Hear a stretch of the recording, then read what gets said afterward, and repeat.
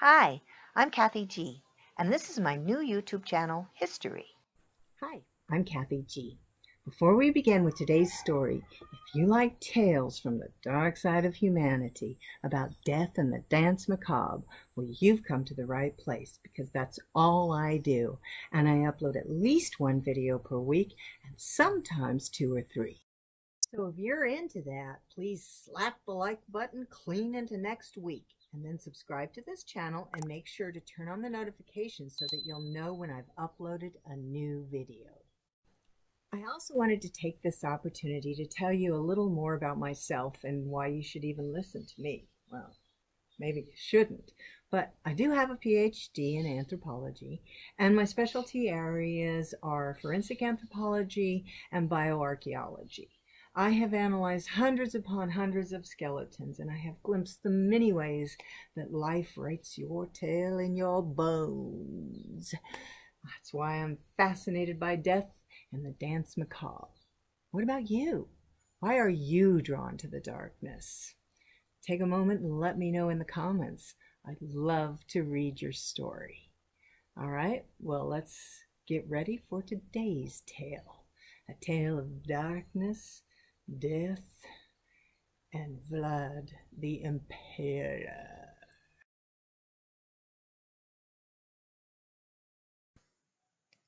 Today's story is about a character we're all familiar with. Sometimes he's depicted as seductive, alluring, and well, just downright hot. Sometimes he's depicted as a hideous monster, as seen here played by Max Schreck in Nosferatu. And sometimes his funny side is revealed. Those fictional depictions are largely based on Bram Stoker's famous novel, which was published in 1897. This is a picture of the original cover. They didn't really focus on cover art for their books, did they? Anyway, none of those fictional characters, even in the bloodiest movies you've seen, comes close to the real live person they were based upon. Vlad the Impaler. Vlad the Impaler was born in 1431, and he was likely born in Transylvania, which is in the central region of Romania.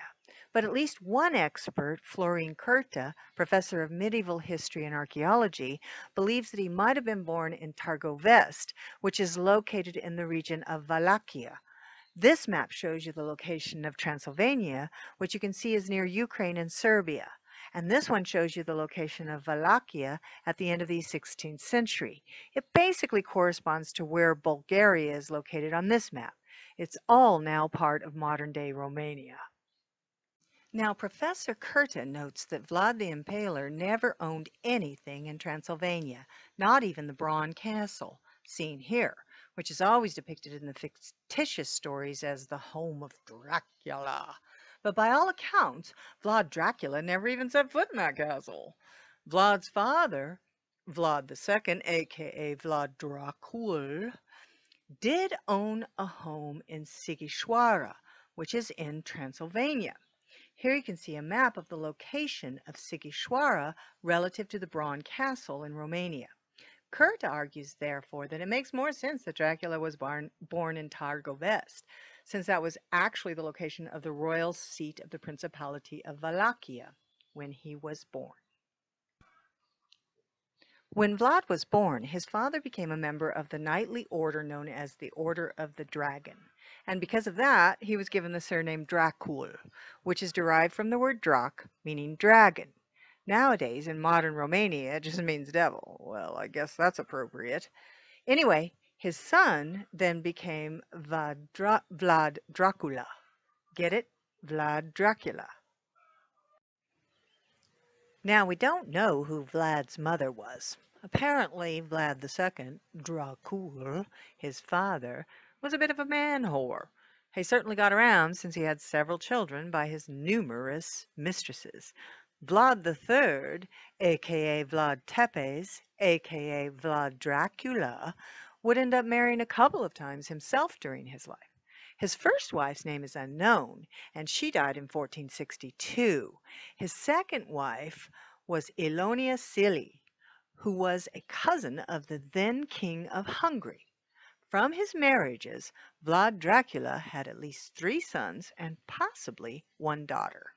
Now, truthfully, the only way you can describe most of Eastern Europe at this time was as a hotbed of conflict. But everyone's big enemy were the Ottomans. Basically, these were Turkish Muslims. And the role of the Order of the Dragon was to protect Eastern Europe from those nasty Ottoman invaders. This was their cool little patch, so they'd know one another when they ran into each other. They felt they were defending Christianity, and the Order of the Dragon modeled itself after the military orders of the Crusades. We all know how nice the Crusaders were, right? Interestingly enough, Vlad the Impaler and his younger brother Radu were held captive by the Ottomans to ensure his father's loyalty to the ruler, Mehmed II, seen here. During his somewhat luxurious captivity, Vlad Tepes was educated in logic, the Quran, and the Turkish language, which he came to speak fluently. He was also educated in horsemanship and warfare, which would serve him well in the years to come. Vlad resisted the captivity and remained defiant even though he was constantly punished for his bad behavior. Some people believe that those early traumatic experiences might even have shaped his sadistic nature, including his taste for impaling his victims. Vlad's father, meanwhile, continued his warring ways while Vlad was being held in captivity by the Ottomans. And as the saying goes, live by the sword, die by the sword. Vlad's father and older brother, Mircea II, were both killed. Mircea was actually first blinded with a red-hot poker, a punishment depicted in this Rembrandt painting called The Blinding of Samson. While guns do up the ability of people to kill other people, it's also true that we don't actually need them to engage in barbaric behaviors. Man were a larger, meaner, and better equipped version of the common chimpanzee, and they are mean. Anyway, as if it wasn't enough to blind him with a red hot poker, Mircea was then buried alive. Soon after the death of Mircea, his father, Vlad Dracul, was also killed. That left only Vlad III Dracula and Vlad the Monk as contenders for their father's throne. Vlad the Monk wasn't interested, but Vlad the Impaler, he had some ambitions, and he was first installed as the leader of Wallachia in 1448. But a mere 2 months later, he was forced to flee to Moldova, where he would be trained by his uncle Prince Bogdan II. After Bogdan was assassinated in 1451, Vlad once again fled, but soon reemerged as the ruler of Wallachia in August of 1456, when he killed his father's usurper, Vladislav II, in hand-to-hand combat.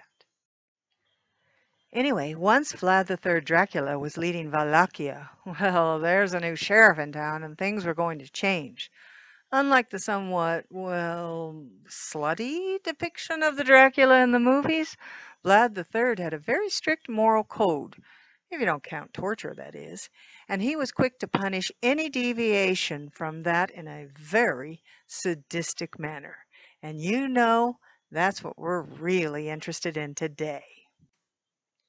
The kind of torture Vlad is named for, impalement, oh my, but that looks uncomfortable, wasn't invented by Vlad the Impaler, but he might just have perfected it.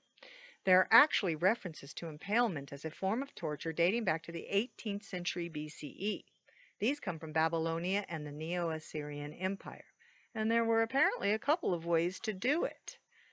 The picture you see here is of longitudinal impalement, where the victim is impaled along the length of his body. A 17th century merchant who witnessed this described longitudinal impalement in this way. They lay the malefactor, that means the bad guy, upon his belly, with his hands tied behind his back. Then they slit up his fundament, that means his buttocks, with a razor, and throw into it a handful of paste that they have in readiness, which immediately stops the blood. After that, they thrust up into his body a very long stake as big as a man's arm. Ouch! Sharp at the point and tapered, which they grease a little before. Well, isn't that thoughtful? When they have driven it in with a mallet till it comes out at his breast or at his head or shoulders, they lift him up and plant this stake very straight in the ground, upon which they leave him so exposed for a day. One day I saw a man upon the pale who was sentenced to continue so for 3 hours alive, and that he might not die too soon, the stake was not thrust up far enough to come out at any part of his body, and they also put a stay or rest upon the pale to hinder the weight of his body from making him sink down upon it, or the point of it from piercing him through, which would have presently killed him. In this manner he was left for some hours, during which time he spoke, and turning from one side to another, prayed those that passed by to kill him. I'll bet he did, making 1,000 wry mouths and faces, because of the pain he suffered when he stirred himself. But after dinner the Basha sent one to dispatch him, which was easily done, by making the point of the stake come out at his breast. And then he was left till next morning, when he was taken down, because he stunk horridly. As we shall see, Vlad Dracula used this method, but with a little twist. But before we talk about that, there is another way to impale someone, in case you were wondering. You can also do it via transversal impalement, where basically someone is stabbed through their body. That's what you see in this picture. Boring. Yet another way is with gaunching, which you see here. This was described in the 18th century in the following way. The condemned is hoisted up by means of a rope over a row of sharp metal hooks. He is then released, and depending on how the hooks enter his body, he may survive in the impaled condition for a few days. There's also a gaunching variant, oh boy, in which a large iron hook was fixed on the horizontal crossbar of the gallows, and the individual was forced upon this hook, piercing him from the abdomen through his back, so that he hung from it, hands, feet, and head downward. On top of the crossbar, the executioner situated himself and performed various tortures on the impaled man below. Oh, what fun!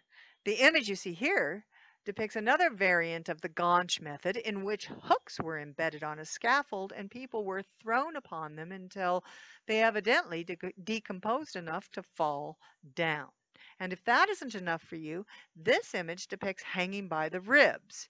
It was painted by William Blake, who abhorred slavery, and it shows this technique in which the poor victim has a meat hook inserted beneath the ribs, and then they are hung up to die slowly. Dying slowly was a theme in Vlad Dracula's work as well. He favored longitudinal impalement, and would tie each leg of his victim to a horse, and then slowly force a stake through the body, beginning in the anus or vagina. Another nice touch, he would also make sure the stake wasn't too sharp so that it wouldn't kill the victim too soon.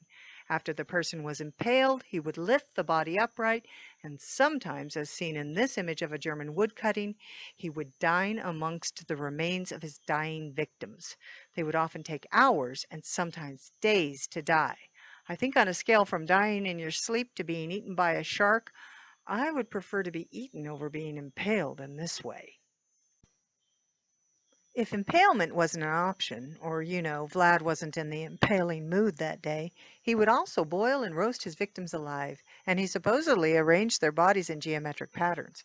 He was so sadistic that when he was later imprisoned by the Ottomans, he would continue his ritualistic killing spree on animals like mice and rats that he could find in his cell. I think it's safe to say that Vlad Dracula was a serial killer.